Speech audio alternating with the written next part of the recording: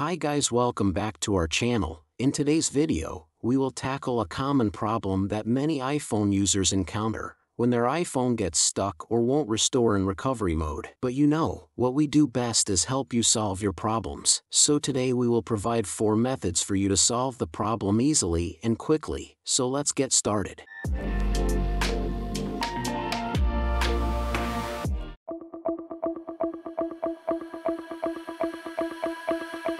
When your screen is stuck in recovery mode and won't restore, you must be full of questions. Why? There are many reasons for this situation, such as software corruption, hardware issues, connection problems, insufficient storage, etc. But no matter what the reason is, the 4 methods I introduced today can help you solve it with a high probability. Please keep watching.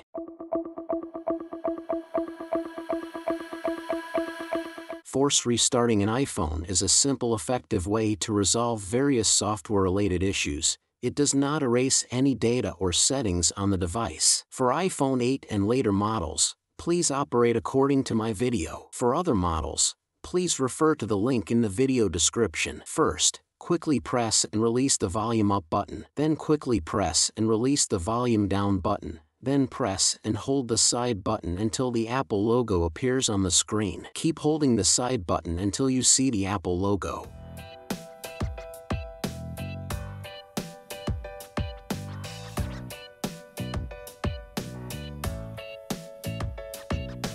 Of course, this method sometimes fails. If your iPhone is still not working properly after restarting, then please check method 2.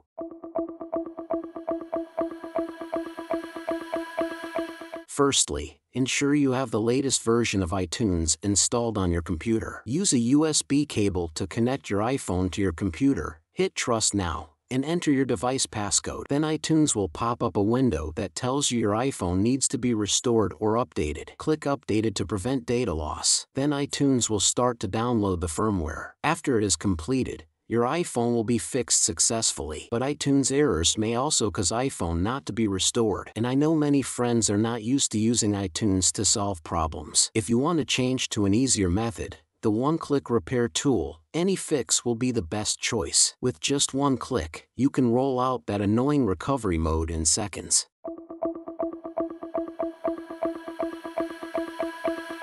Here in the third method, please download and launch AnyFix. You can check the download link in the video description. Then you need to connect your iPhone to the computer via a USB cable. Then click Exit Recovery Mode now. Your iPhone will successfully exit recovery mode in just a few seconds.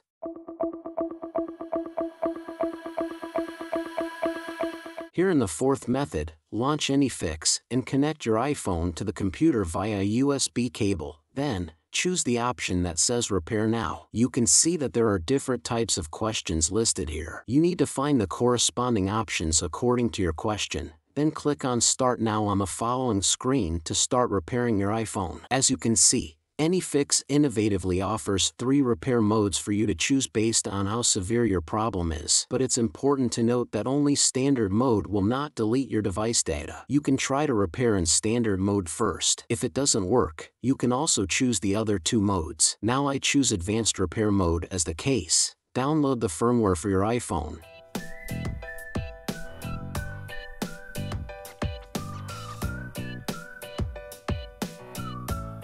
It may take a few minutes, then hit Fix Now.